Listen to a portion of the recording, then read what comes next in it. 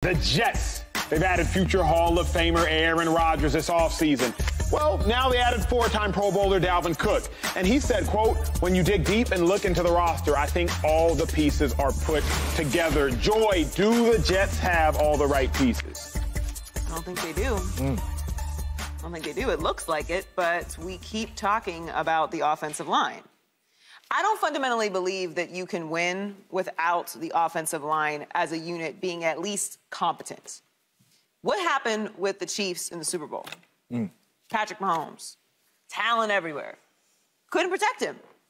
It's so important. And the reason I like to show the big guys love is because it's not just one position or the other. They're a unit. You can have a position group, and you can have a group of guys that need to work together, but the offensive line needs to be choreographed. They have to understand where everyone is blocking. There's so much that goes into it. And the fact that this was my question going into the season, and now it's the question that we're seeing on Hard Knocks, and now it's the question that Aaron is talking about. Aaron is not a mobile quarterback. Aaron is not going to extend plays the way that a Russell Wilson or a Jalen Hurts is going to spin out and do that. Daniel Jones.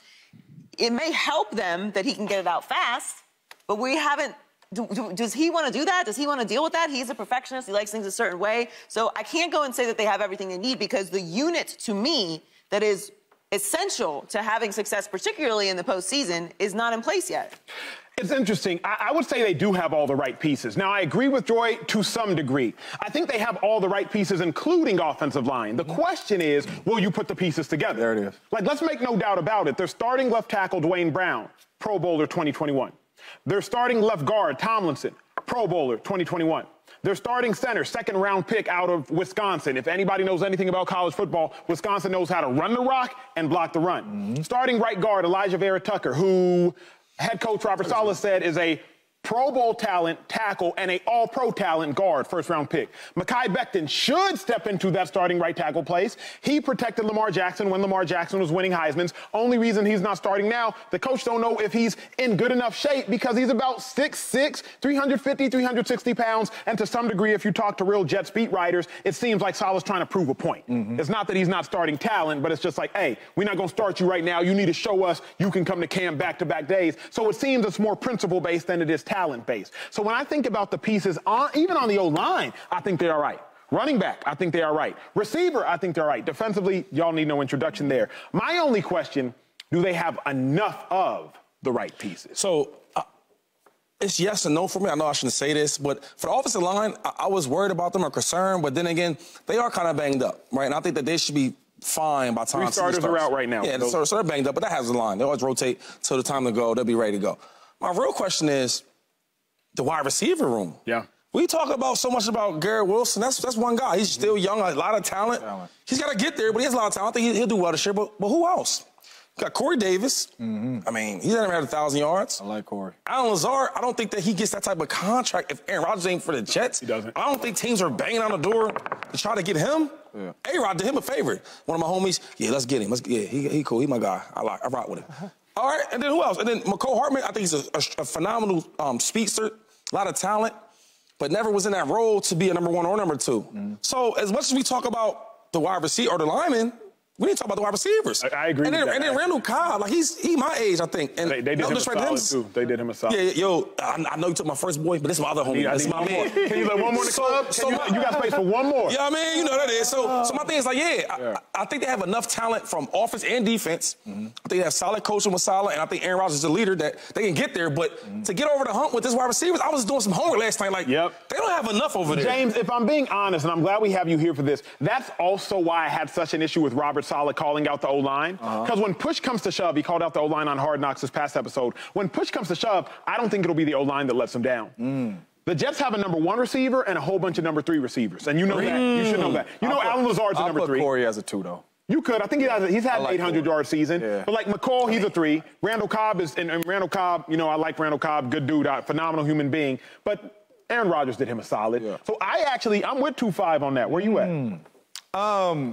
Well, first off, I think they got everything they got in the building, right? If you're talking about a healthy Jets football team, I think they have everything you got. Rotation-wise, if you find a good chemistry with those big boys up front to find the right 5, I think they got everything you got.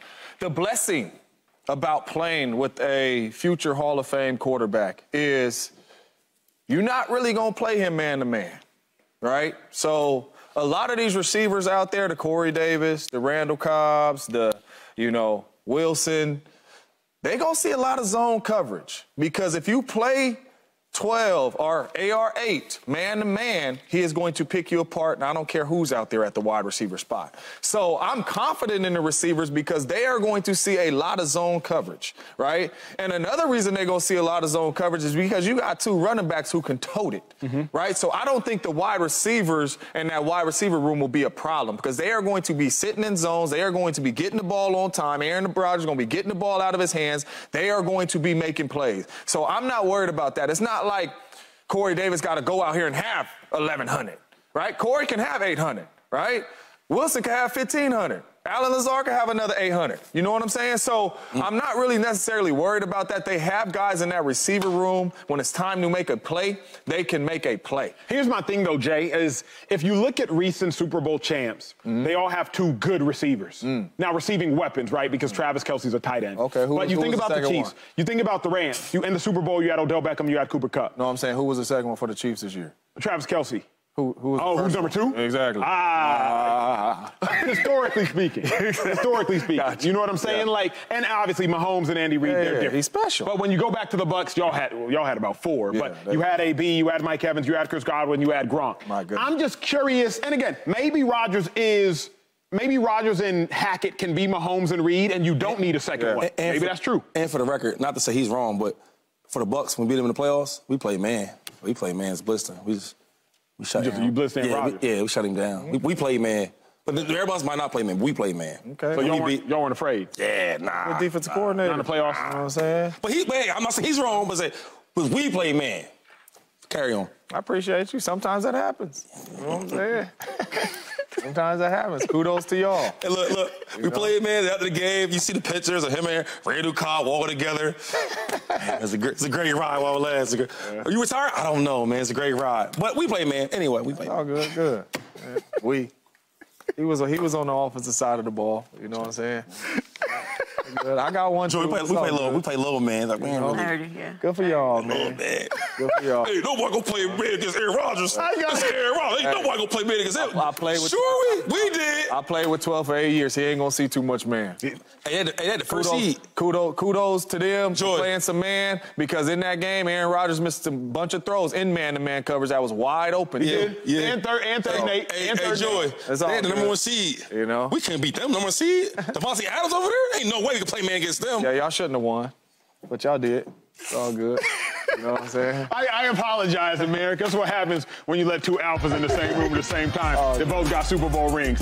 Subscribe here to get the latest from Speak, and go watch a few segments from our other shows on FS1.